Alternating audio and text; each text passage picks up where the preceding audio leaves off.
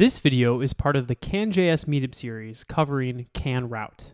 In this video, I will give an overview of can.route's basic functionality and how to use can.route to connect two tab widgets to the browser's history. Can.route provides bookmarking and back button support.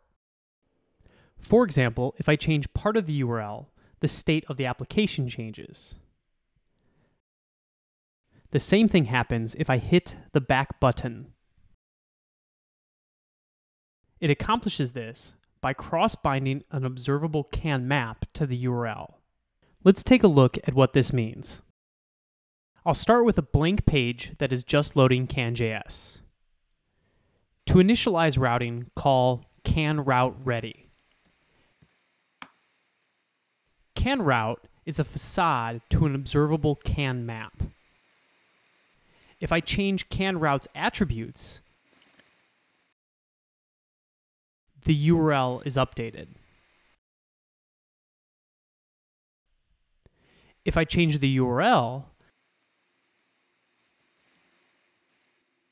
can.route's attributes are updated.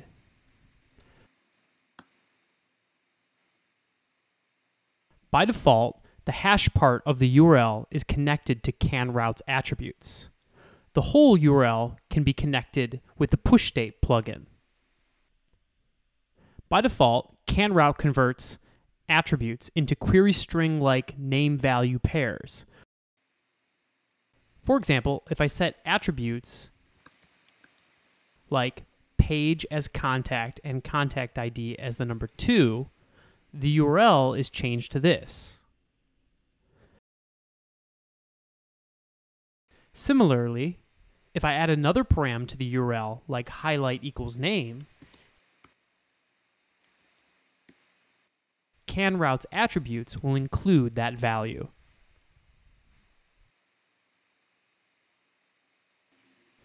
You can listen to changes in can.route with can.route bind. I can listen to when the highlight property changes like this.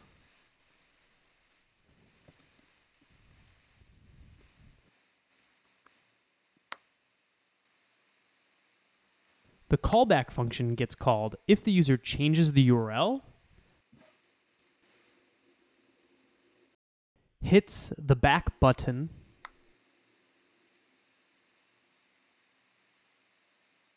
or your code sets the highlight attribute.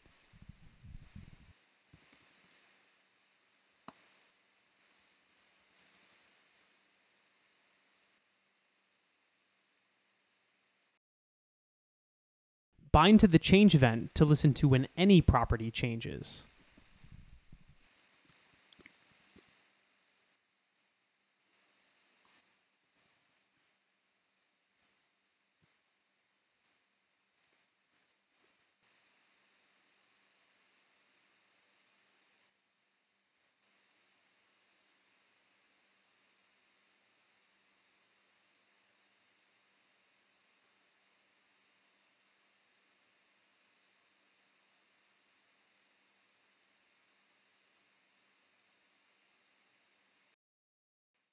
Can.route is also a function that specifies pretty routes that translate URLs of different shapes into can.route attribute changes and attribute changes into URLs. For example, if I call can.route page contact ID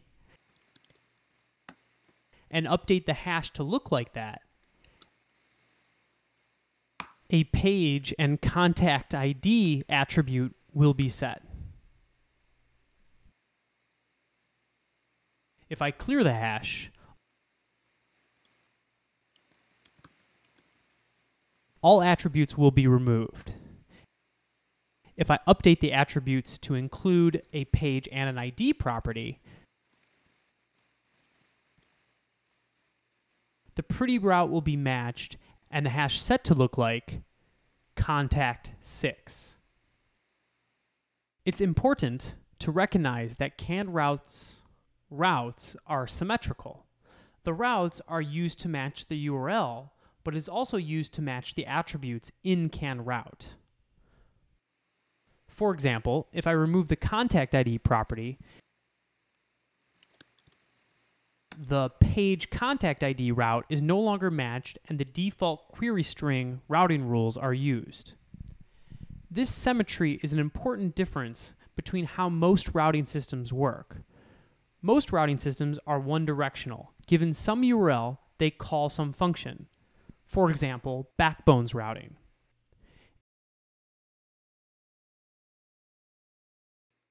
CanJS routing is state-based and two-directional.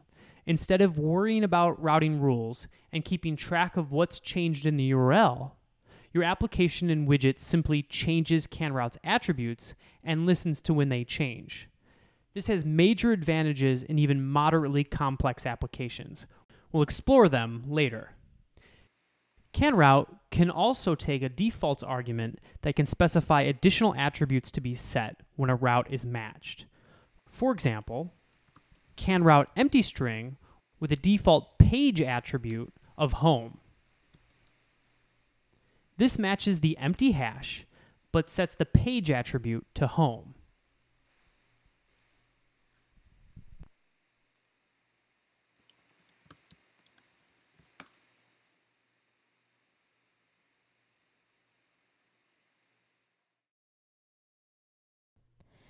Let's see how you can create a tabs widget that changes with the back and forward button with can.route and a little bit of jQuery.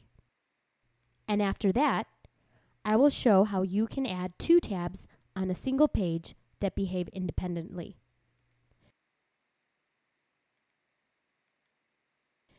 In this page, I have the standard progressively enhanced tabs HTML,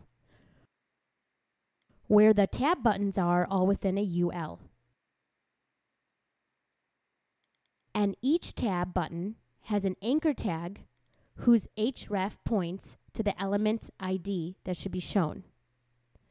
To make this work with can.route, I'll first decide what can.route attribute will contain the visible tab. I used dev type.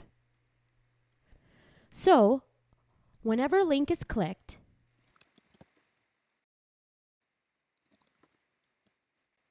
instead of updating the DOM to show or hide the tab content directly, I'll update can.route's dev type property to the name of the tab that should be shown.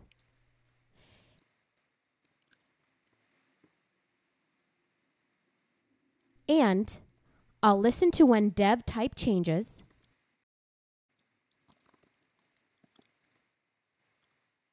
and show or hide the tab content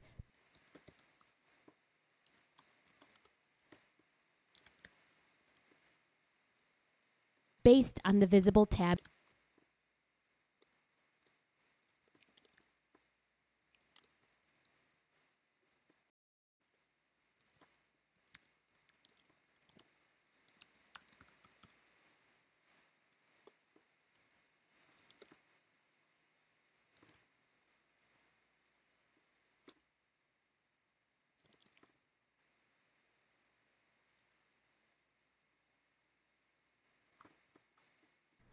Finally, I'll set up my routes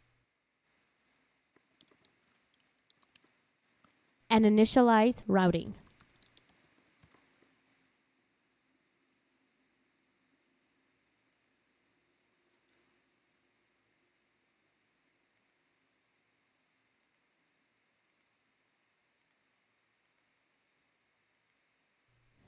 The important thing to recognize is that you should never be doing any DOM manipulation directly with a click or other event handler. Instead, you update can.route's attribute and something else listens to those changes and updates the DOM.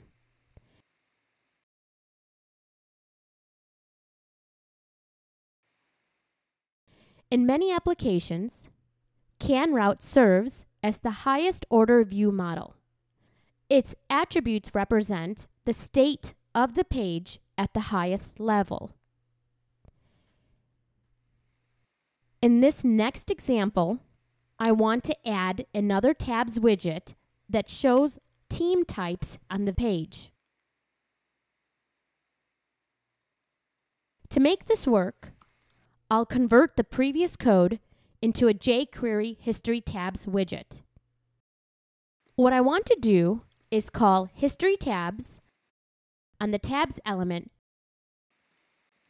With the can.route property, it will change and listen to changes in. For example, dev types will change dev type, and I'll have team types change team type. I'll make the History Tabs function parameterize which attribute is being updated and bound to.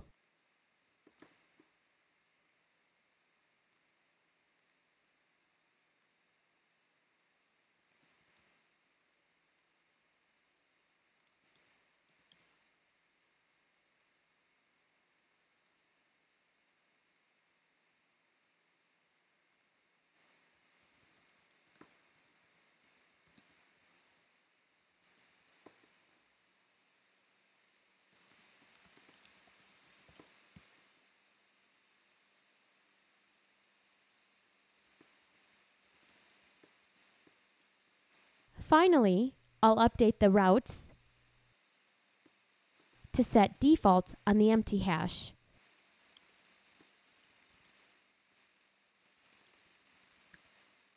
To show dev type in the first part of the path and team type in the second part of the path. Finally, I'll call ready. And I will open up the browser to make sure everything works, that the tabs work independently, and I can click the back button.